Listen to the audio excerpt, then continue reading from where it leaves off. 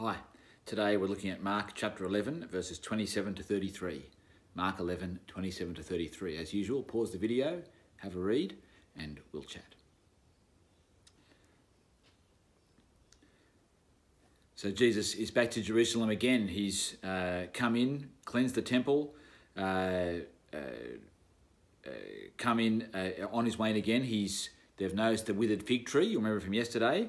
And so they come to Jerusalem, and after Jesus, on the day before, has caused a splash by clearing the temple, the chief priests and the teachers of the law are really out to get him. And for the next chapter or so, we see that level of tension and their pursuit increase. So they come, first of all, he's cleared the temple, they're not happy, and they've got a question for him. Who gave you the right to do this? See the question, by what authority are you doing these things? Who gave you authority to do this? Or you could imagine these days the question might be asked, who died and made you king of everything? Or who made you the boss? Is the question which people of all ages, you hear it asked in the playground, you hear it asked in the workplace, you hear it asked everywhere, don't you? Who made you the boss? Who gave you the right to be able to say what you're saying, do what you're doing, especially clearing the temple out, which he'd done the day before? They really want him to admit that he's not got the right, he's not got the authority, so then they're thinking that he can get rid of them. They can get rid of him.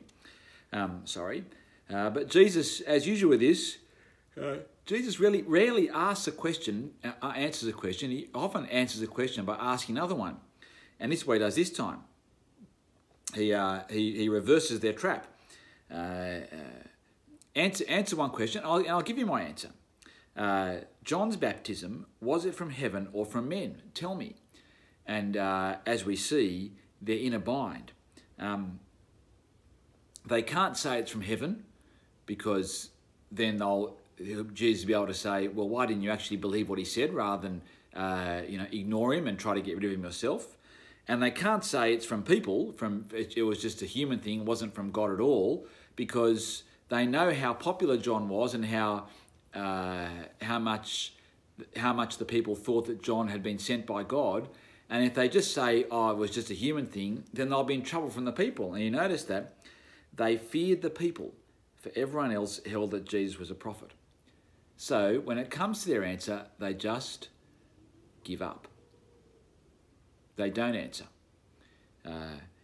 Very often we'll know when we've been asked a question, or we've asked a question of someone, and they know that the true answer won't benefit them or get them in trouble. And so they say, what do they say? I'm not sure, or I won't answer. Excuse me, or as they say here, we don't know. They actually do have an answer which they think is true, but they know that answer won't benefit them.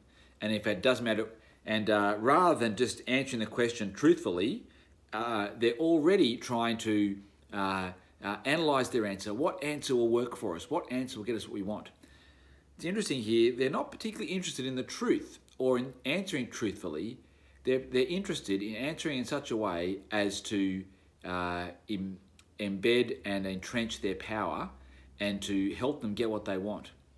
And that's generally not a very good way of conducting our lives, is it? Or conducting any kind of relationships. Not to be thinking about all our answers in terms of what will get what I want, or how can I manipulate the situation to get what I want, or what answer will benefit me. As people who follow Jesus, the correct way to think about a question is the answer that benefits me is the answer which is true. And whether that is initially costly or does not help me get what I want, that's beside the point, isn't it? To answer truthfully rather than answer with an agenda in mind is always much better. Unfortunately, Jesus' enemies here, Jesus knew their agenda and they know their agenda.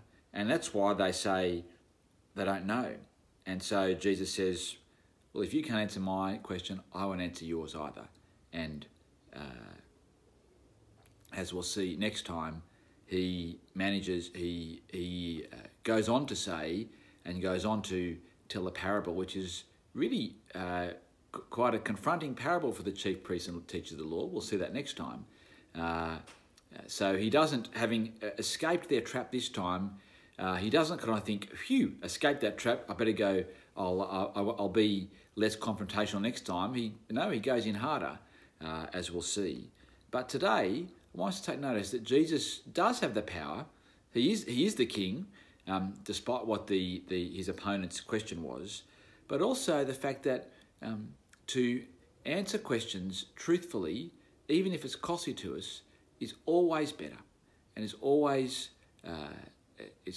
what God wants us to do, to be truthful in our speech, not to be manipulative, not to be trying to make work the situation in our favour, and certainly not to be analysing answers for their usefulness to our cause instead of for their truthfulness and honesty in our response.